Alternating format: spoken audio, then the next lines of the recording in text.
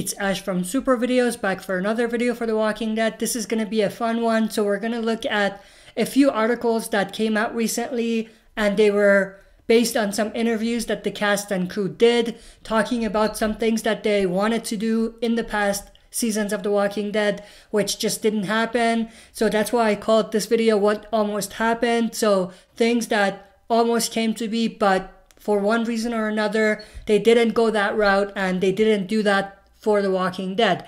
One of these is actually related to Negan. Negan was actually, believe it or not, supposed to die at the end of season 8 by the hands of Maggie. So that's pretty interesting. Obviously, that would have impacted this story significantly, and I'm actually glad that they didn't do that, because I think that as bad as season 7 and 8 were for Negan, he was a pretty important part of the story, both in the comics and the show.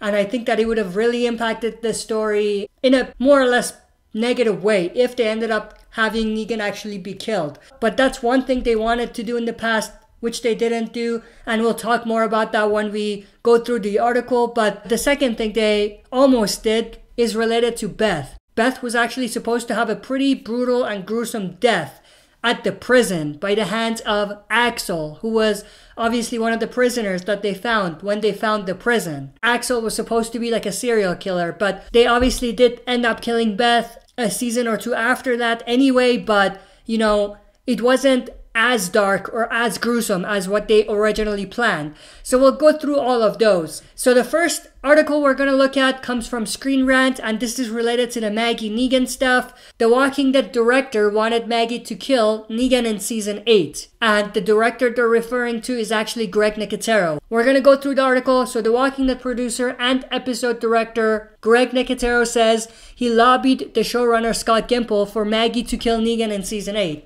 As much as people hate on Scott Gimple, this is one case where he really, I think, made the right decision to defend the decision that was made in the comics to not kill Negan. So I'm glad that they did that. Nothing against Greg Nicotero, but I just think that this would have been a pretty bad decision for the story, because I think that it would have, like I said, impacted the story negatively. Just try to imagine season 9 and 10 without Negan. It might not have impacted the story that much, but it definitely made those two seasons exciting. Like, one of the many reasons why season 9 and 10 were exciting was because of Negan. Negan's scenes were some of the best and most exciting scenes from season 9 and 10. So I just think that it would have been a pretty bad decision to kill Negan at the end of season 8. The Walking Dead director Greg Nicotero wanted Maggie to kill Negan in season 8, played by Lauren Cohan. Maggie Green was introduced on The Walking Dead in season 2 and went on to become a central character. Negan, Jeffrey Dean Morgan, of course, was one of the biggest bads of the original Walking Dead comic book, and was introduced in memorable fashion on the show in the final episode of season 6. As fans will remember, Negan's first episode ended with a cliffhanger that left everyone in suspense over a whole summer as to the fate of Maggie and the other survivors. When season 7 arrived, it was shockingly revealed that Negan had brutally murdered Glenn, Stephen Yeun, and Abraham, Michael Cutlets, with his baseball bat Lucille. A especially painful development for Maggie, as she and Glenn had married and she was carrying his child. As the show progressed, it became clear that Maggie wanted revenge on Negan, and for very understandable reasons. However, when Negan was finally defeated by Rick, Andrew Lincoln, at the end of season 8, Maggie was deprived of her chance at vengeance, as the villain was sent to jail. So that's obviously exactly the way it went down in the comics, so they ended up keeping it true to the comic source material, which I think, like I said, was the right decision. Indeed, many fans were disappointed when Maggie was not allowed to kill Negan. Actually, most comic fans weren't that surprised or disappointed, because they knew it was coming. They knew that Negan was going to be put in a jail cell, just like the comics. So a lot of comic fans already kind of anticipated that anyway. But maybe, yes, that's true for non-comic readers. They would have been very disappointed and surprised in that decision. Many fans were disappointed when Maggie was not allowed to kill Negan and end his villainous arc in season 8. As it turns out, it wasn't only fans who thought Maggie should get to take Negan out. It was also people who work on the show. As revealed in an interview on Collider, the Witching Hours show, The Walking Dead producer and episode director Nicotero lobbied for Maggie to kill Negan, but to no avail. So this is a direct quote that comes from Greg Nicotero. I said to Scott Gimple, the showrunner, I think Maggie should shoot him.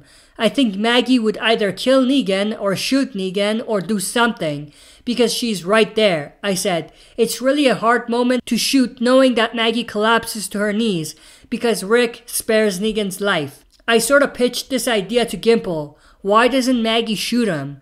Why doesn't Maggie kill him? And obviously Negan's character had more of a journey. There was a lot more going on. So yeah, that's pretty interesting. And I'm glad, like I said, that they made the decision to keep Negan's arc the same as the comics. As it turned out, Maggie would later have another chance to execute Negan. Obviously, this is from Season 9, Episode 5, which was Maggie and Rick's final episode, but opted for mercy. Ultimately, Maggie herself would exit the show, as Cohen pursued other opportunities, while Negan remained on the series. Last season, Negan finally got out of jail long enough to take out Whisper leader Alpha, Samantha Morton, after a hugely uncomfortable love scene between the two villains, and deliver her head up to Carol, Melissa McBride. After his murder of Alpha, it seems Negan has completed some kind of a redemption arc in the show. Maggie herself is, of course, set to return in Season 11. She was seemingly slated to make an appearance in the Season 10 finale before the show was delayed by the coronavirus. And it will be interesting to see if she buys into Negan now being a good guy, or if she still has a desire to get revenge on behalf of Glenn. So one thing I do want to mention, they are wrong here. She's coming back in the finale in Season 10, Episode 16, which is delayed, but she is back in the finale. So to say she's coming back in Season 11 is not fully accurate. So she is coming back in the finale. But yes, it's going to be very interesting to see what we're going to see between Negan and Maggie when she comes back. I've talked about this a lot before, but it doesn't make sense for the Negan and Maggie beef to restart when Maggie comes back, because it's already dealt with. Like, Maggie got her closure in that final scene she had with Negan. So for her to come back and approach Negan in a way to want to take revenge or punish him is a little unrealistic and out of character for Maggie. I do understand, though, for Maggie to become a little uneasy and defensive when she sees Negan is out of jail. So I completely understand that, and I think that there should be some sort of a scene between them that kind of completes their arc in a way, even though it was completed, but there needs to be something. But I don't fully agree or understand why they would have the Negan and Maggie beef restart or their tension to reignite once Maggie and Negan face off again. But I do think, like I said, there should be something. I just don't think that having them butt heads is necessarily the right approach or the realistic approach. But there should be something, like I said. But yeah, it's going to be very interesting to see what happens there when Maggie's back.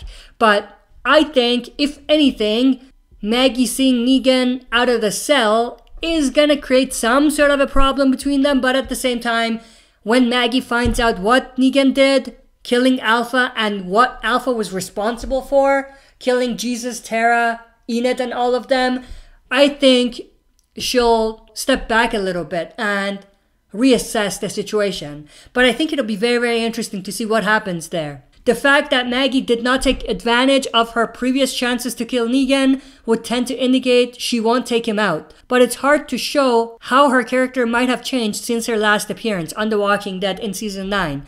There are no doubt many fans who would still like Maggie to gain vengeance for Glenn's brutal murder, even if it meant Maggie sacrificing her soul. So this was a pretty interesting article. Again, I think it would have been a bad decision to kill Negan at the end of Season 8, so I'm glad they didn't do that. But in terms of what we're going to see between Maggie and Negan when Maggie's back, that's going to be very interesting. And I think that that's up for debate at this point. But I do think there should be something between them. But I don't think that Maggie should come back to take vengeance or come back and murder Negan. I don't think that that's the right approach, or that's the right way for the story to go. So the second article we're going to look at comes from comicbook.com, and this is related to Beth and how she was supposed to have a brutal and gruesome death at the hands of a serial killer named Axel, who they found at the prison. Like I said, Axel was still someone that they found at the prison, but he wasn't a murderer. He wasn't a serial killer when they found him. He was just a regular guy who was in jail for one reason or another. But we're going to go through this article here as well. So the Walking Dead star reveals shocking serial killer murder that almost happened. The Walking Dead originally planned on having Axel, Lou Temple, one of the 5 inmates discovered still inside the Georgia prison, taken over by the group of zombie apocalypse survivors led by Rick Grimes, Andrew Lincoln, will be revealed as a serial killer who would slaughter a major character.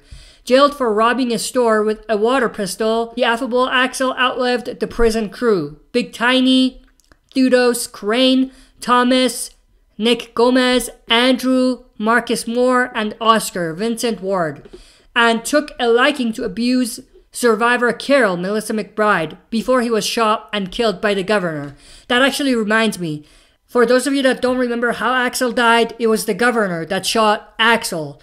He was actually in mid-conversation with Carol, and he was shot in the head and died. And I thought that was a pretty interesting and shocking way to kill a character. Even though he was a background character, or he was a background character, I still think that he was one of the most shocking deaths that we've seen in terms of being out of the blue and out of nowhere. Going back to the article, and took a liking to abuse survivor Carol, Melissa McBride, before he was shot and killed by the governor, David Morrissey, during a surprise attack on the prison in season 3 episode called Home. And this is a direct quote that comes from Lou Temple, who played Axel. He says, "I showed up with the idea that I was going to be a serial killer, and then the day of got a note to switch that," Temple told Skybound's Talk Dead to Me podcast.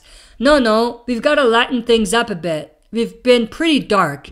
So the reason why they ended up changing this is because they thought they were too dark, which is pretty interesting. I mean, it's a show about zombies. It's a show about survivors killing each other to survive. How much more dark can you get? You know what I mean? So it's interesting that they thought that was more dark than what they've already been doing. So that's pretty interesting. Asked to play Axel with some levity and a colloquial charm, Temple recalls requests from the writers to leave enough wiggle room for the creative team to reveal the mustache man as a murderer. And I think he did a good job on that, because when I was watching that season, I wasn't sure what to expect from him. He was 50-50. Like, he could be a murderer, he could be a good guy. And I think that he did a good job. Each episode, the writers would come up to me and say, "Look, we've got this other thing going down the road. The other thing is going to happen where you're not what you've been revealing," Temple said. And I'm like, okay, but don't give too much of that away at all. I said, actually, I'm not going to give any of that away, because you've told me a lot of things, and so far, what I'm doing is the only thing that's true. So I think what he's trying to say there is that he wanted to make it be realistic and genuine. And even if he was a murderer or a serial killer, it's not like he's going to make it pretty obvious that he's a serial killer. You know what I mean? So he wanted to make it be in the middle. If audiences still have any lingering reservations about Axel, Temple said, it's because abandoned scripts had him abduct and then butcher Beth Green, Emily Kinney. So that's pretty interesting. That would have been a pretty dark and gruesome death or story, in my opinion. Not as dark as some of the other things that they've done, but definitely it's up there. And I think the way Beth actually died was a lot less gruesome and brutal than what they had planned for her. So that's pretty interesting. There were some episodes that were written where I do take Beth into the woods and then slaughter her. And so we didn't get to any of those, Temple said. That's why I kept Button up. He was gonna come undone and be totally Henry Rollins tattooed. And I just thought that was pretty interesting that they brought that up. Henry Rollins, of course, Negan in the comics was based off of Henry Rollins in terms of what he looked like. So I thought that was pretty interesting that he brings this up. But anyway, the whole thing about being a drug addict was all a facade. The thing about the squirt gun and pistol is all bullshit. So that's the way it was supposed to go, or they had it planned. But obviously, they didn't go that route. Temple also revealed pages that had Axel brutally beat Carol, who was moving away from her traumatic past as a battered housewife following the death of abusive husband Ed, Adam Minarovich, in the show's first season. I mean, just these really dark things that the writers were talking about, Temple said, and then all of a sudden it's like, oh, we painted ourselves in the corner. The governor's showing up and he's gonna draw blood, so he'll be impotent. He's gonna draw first blood, and it's looking like you're gonna get the short straw. In creator Robert Kirkman's comic book, where Axel was a trusted member of Rick's group, the survivors encountered a short-lived serial killer as early as issue number 13. There, it was quiet convict Thomas Richards, who was revealed as a psychopathic killer when he attacked and decapitated Susie and Rachel Green, Maggie's younger twin sisters, who did not appear in the television series. So that's pretty interesting. And I think down the road, that's definitely something that they could do. Like coming up in the next few seasons, when we do get to bigger stories like the Commonwealth story, it would make sense to have one of the characters be a serial killer. And I think that it would make for an interesting, unique, and entertaining story arc to have something like that go down. But that's pretty much everything I wanted to go through in this video. This was a little bit of a longer video, but it was just one of those fun and random ones that I wanted to do. But that's pretty much everything that I wanted to talk about. Let me know your thoughts and opinions in the comment section below. That's it for this video. See you next time for another super video.